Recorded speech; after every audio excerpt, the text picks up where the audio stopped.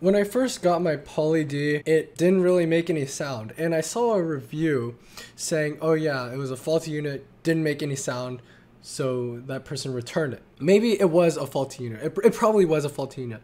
However, I wanted to go in detail how to actually get a sound on this thing, because there are quite a few things you have to adjust. So the first thing I should know, if you're wanting to buy a synthesizer, you have to remember that synthesizers almost always do not have output sound. They only output a signal. There's no speakers on it, so it can't output a sound.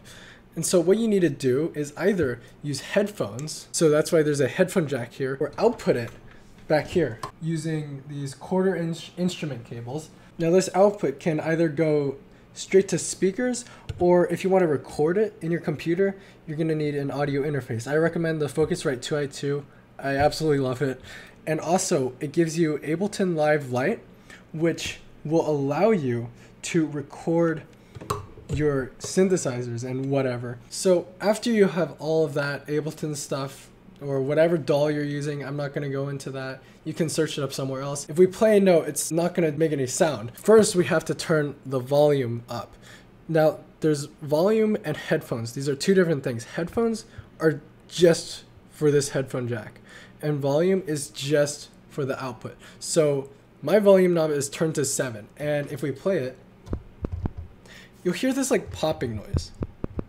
So that's good that the sound is working, but we don't really hear anything.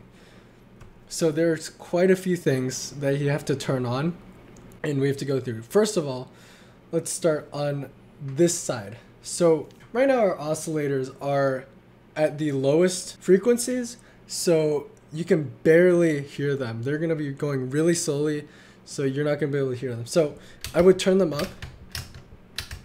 It doesn't really matter what you turn it to, but yes, I would turn it up to maybe about 16 or 8 or something. Next, you're going to want to actually turn the oscillators on, because all of these are off. So we're going to turn them on like that, and then all the volumes are also at 0. So we're going to have to turn them up.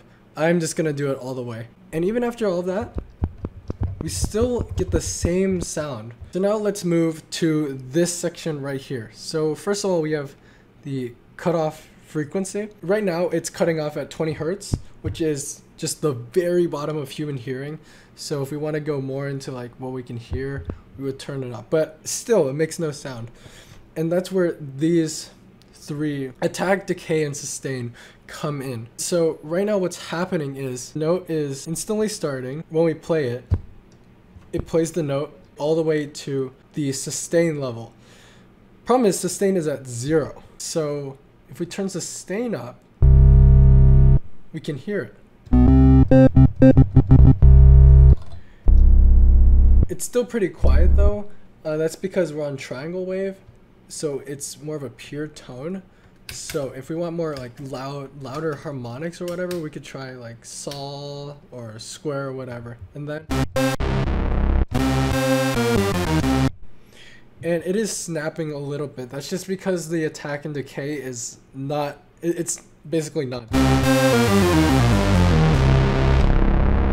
And there you go. That was quite a few things to turn on, but we finally got the thing to work. I hope this helped, and I'll see you in my next video.